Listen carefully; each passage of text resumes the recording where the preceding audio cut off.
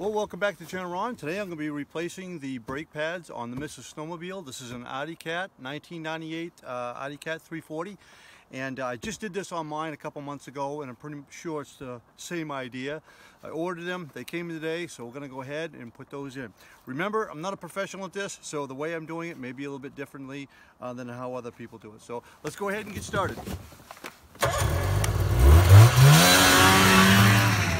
So what we're going to do is we're going to take this bolt here out, and we're just going to loosen this one up. And last time I did this, I was able to just flip this up.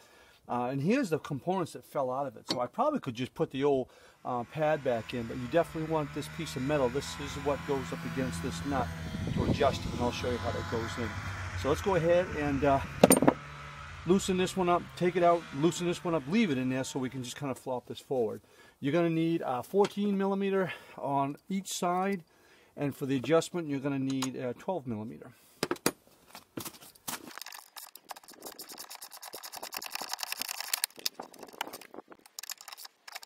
Just loosen it up a little bit, just enough so you can flip that up.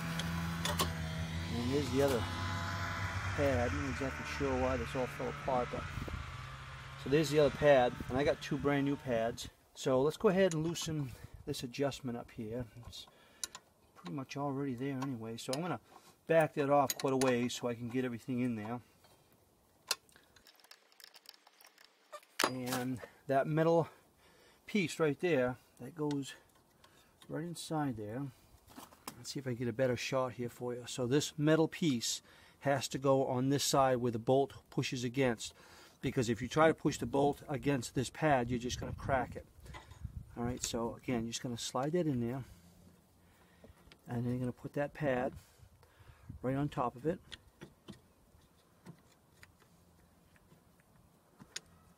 Like that.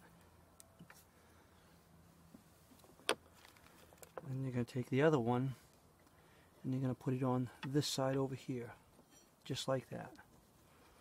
And now you can just kind of lower that down onto the rotor. Now before you go ahead and start adjusting this, go ahead and put your bolts back in. Or your bolt, and tighten up the other one.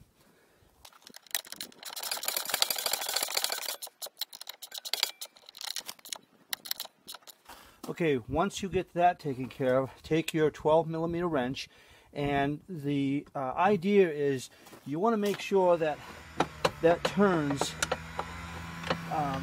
relatively easy. You want that to be kind of free, that disc.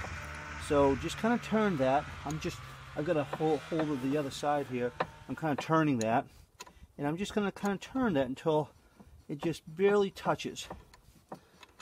And then once I do that, right about there, I feel pretty good about that. Go ahead and grab the handle, and there we go. Feels pretty good.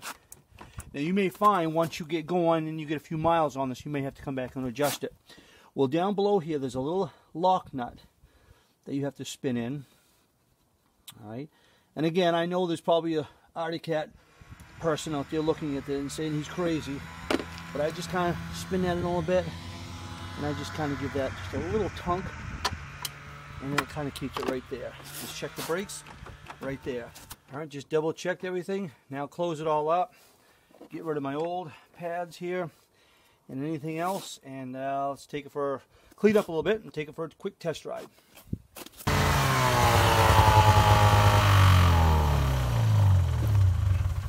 Well, there we go. Just took it around a little bit, and it's been running great. So what I may do is wait to get a few more miles on it, then I may go back and adjust it. But it's right there where it needs to be. So not a whole lot to this. Again, other people may be doing this a little bit differently. This is how I did it. I think the brakes cost me about 18 bucks online, and I'll put that in the description below. So thanks an awful lot for watching, and stay tuned for the next one.